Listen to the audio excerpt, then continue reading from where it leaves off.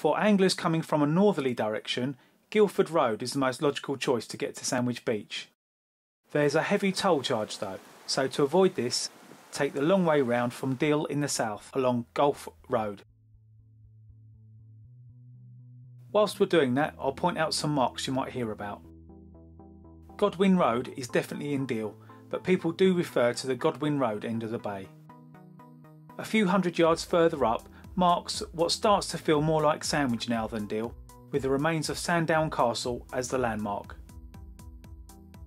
Halfway up Gulf Road is the country pub called Chequers, a mark often mentioned in fishing reports. The most northerly mark in the bay with easy parking is the slipway that forms part of Sandwich Sailing Club, which is where we'll start. The slip end of the bay is much quieter and this is a really nice place to fish. Sandwich Bay is a very popular spot as it regularly produces big fish, bass and sole but especially rays, and is snag-free fishing on clean sand. On the way into the sailing club along Gulf Road, you'll pass Chequers that we saw on the map earlier. Fishing here involves a walk across the golf course. A quick look at the depths in the bay.